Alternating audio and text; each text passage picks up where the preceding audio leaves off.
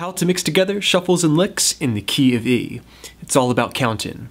1, 2, 3, 4, and 1, 2, and 3, and 4, and 1, 2, and 3, and 4, and 1, 2, 3, 4, and 1, and 2, and 3, and 4, and 1. Alright, let's break down those licks. Okay, close look at the fretboard, getting started with lick number 1. This is going to be a beginner-friendly phrase that's being tacked on to the final beat of one measure of shuffling over the E chord. Just droning with that open E string and going back and forth between the 2nd and 4th frets, your basic shuffle. 2, 2, 4, 4, 2, 2, 4, 4. You add in this basic lick to that shuffle and it sounds like this. 1, 2, 3, and 4, and... Okay, very simple, very beginner friendly. Okay, so combining the shuffle riff with licks is all about borrowing beats from the shuffle. And you need to be able to count through the measure very well and be able to figure out exactly where the lick is coming in. In this case, it's coming in on the upbeat after beat number 3. So we shuffle 1, 2, 3, and 4, and... Okay, so that was very simple. It was just thrown in on the end 4 end, the open B string, 3rd fret of the B string bent, just a slight bend there, and then the open E string. Now it's very important that you're counting because you want to be able to make it back to your rhythm by the first beat of the next measure. So, and 4, and 1, 2, 3, and 4, and... So practice that over and over again, start looping it. You want to be able to play that through for a few measures, and maybe even try switching the chord up. So you can start on the E chord, 1, 2, 3, and 4, and 1, 2, 3, and 4, and then maybe switch to the 4 chord, A7 in this key. So, just moving the shuffle down before returning back to the E.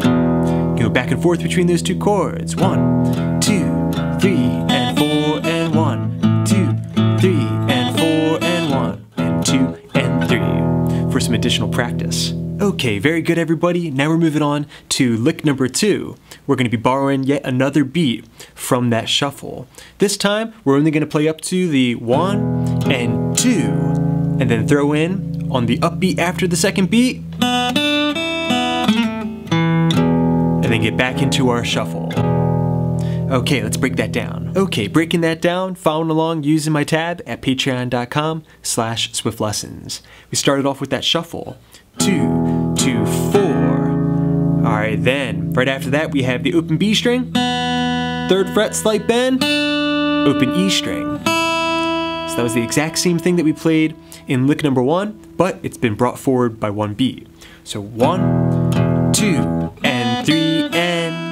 Alright, then go back to the open B string. Alright, and 3, and then on beat number 4 we're gonna play. Alright, very cool little lick there. We're going from 2, sliding up to 3, and then back to 2 before doing a pull off to the open G string.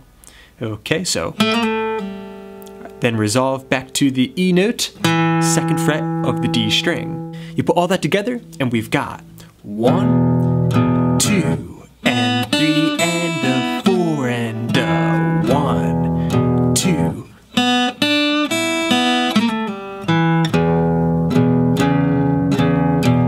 Just like that. Okay, very well done everybody. If you've enjoyed this lesson so far, then be sure to subscribe and ring that bell for notifications. Thus far, you've learned how to apply a lick to the final beat of a measure. 1, 2, and 3, and 4, and 1. You learned how to apply it to the final 2 beats. 1, and 2, and 3, and 4, and 1. Okay, now I'm going to show you how to play a lick that's more advanced. It's going to take up an entire measure of music. For those instances where you want to play maybe one measure of shuffling and then jump into some lead guitar. So 1, 2, 3, 4, and 1, and 2, and 3, and 4, and 1.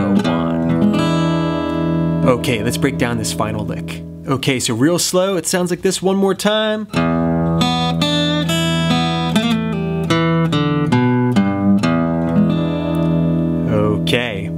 So we started off with the open E string. All right, then it's going to be lick number 2 verbatim. Okay, then we're gonna play the open D string, 2nd fret of the A string, 3rd fret bend, and then that'll get you back into your shuffle or to the resolve. Okay, let's play the full lick now, real slow, starting from that first measure of shuffling. 1, 2, 3, 4, and 1, and 2, and a 3, and a 4, and a 1. All right, one more time, just the lick.